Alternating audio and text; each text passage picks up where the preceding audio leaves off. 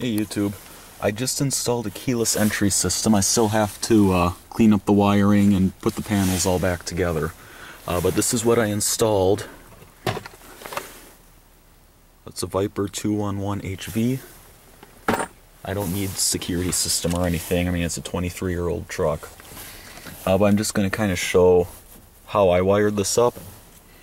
First of all, for your own vehicle, if you're going to do this, you need to go online and find a wiring diagram. I've got my laptop out here. And that'll tell you the different colors of wire and what they are.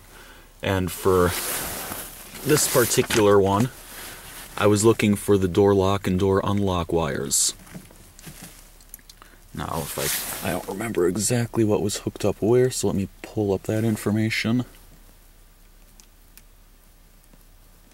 Alright, so first of all, if you look here, I had to access the wiring, I had to pull out the front left speaker. And that there's a grate that covers it that you just have to pop out. There are a few tabs that you pop out. And then this is held in with 4 bolts. I don't remember what size they are. And so I just pulled that out and set it off to the side. I need a new speaker, by the way. That thing is a piece of garbage. So anyway, if you look in here, this is the wiring for the power locks and for my power windows. It really helps to have a schematic of your vehicle here when you're doing this. I have one of the Haynes manuals, and those always have schematics in the back. That's a big help. Now the wire I was looking for, if I recall correctly, this is the lock wire. This is the light blue. So I'll pull this through a little bit here. This light blue wire here. The light blue wire used to be connected straight through. But what I had to do is I had to cut it in half. And I had to splice my wires in there. So in the case of this, the white and black wire, which is right here, this is the white and black wire from the keyless entry system. That connects to the side of the blue wire that comes from the driver's side door. And that side of the blue wire will also be hot when the lock button is pushed. And then the green wire goes to the other side, and that's what heads off to your passenger door. And then if I can dig that out of here, in my case, it was a black and white wire that originally ran through here for the unlock circuit. And the brown and black wire goes to the other end, and there it is. It's hard to fish out of here. But there's the brown and black wire from the Viper that goes to this end of the black and white wire of my truck will be hot when I push the unlock button, because this is the unlock circuit. So the red and black from the Viper goes to that. And then this, what was this, blue and black? Yeah. This is the blue and black. This is again the unlock circuit. This goes to the passenger side of that wire. And then finally, I had to splice onto the orange wire, which is always hot, so don't cut that in half. Don't cut the orange wire in half, just splice onto it. I had to splice the black and purple wire onto there. So that way that gives me current all the time to this. And if I move down here, it's going to be kind of hard to see. The black wire, you just need a good ground, so I attached it to a bolt on my steering column. And then this is your positive.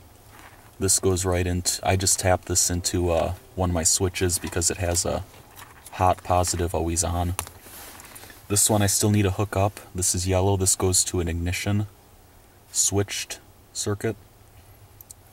This is so when you turn on the ignition it'll lock automatically and stuff like that. For just basic lock and unlock though, you don't need that. But I'll hook that up later. But it's getting kind of laid out, so I won't do that right now. Oh, and also, I almost forgot. This white wire, this is to flash your parking lights. Again, a schematic and a list of wire code colors comes in real handy here. I had to take this black trim panel off, and I was looking for my parking light wire. In my case, on my truck, it's brown and it goes right to this switch on the other side. So again, I had to take this white wire, which is my parking light output from the keyless entry module, and I had to splice it in. I had to run it up through here, and I had to splice it into the brown wire here. So now, oh, I missed something too. If I can find it, here it is. And then this, I don't know, they call it red, but I think it looks more brownish, tannish. This is your horn output. This, in my case again, the schematic and wiring information helps. In my case, the horn is negative. The wire is negative from the horn right there. And so you need a negative pulse to set off the horn. So I splice that onto the horn wire right in there. The horn on this, for some reason, though I think it's how it's programmed, I need to experiment with it a little bit. The horn doesn't go off when I lock it, but when I hit the panic button it goes off. So there's the remote, and I will lock it. And then if I unlock it, and then panic,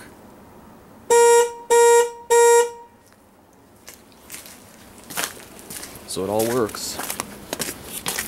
So that's how I wired it up. And there isn't much more to show. If I do get that yellow wire, if I ever do connect that yellow wire, I'll post an update on how the ignition controlled locks work. But that's not important to me. It's a 23-year-old truck. I'm just happy to have remote locking. So that's it. I'm gonna put everything back together and double check that it all works. And then I'll be done.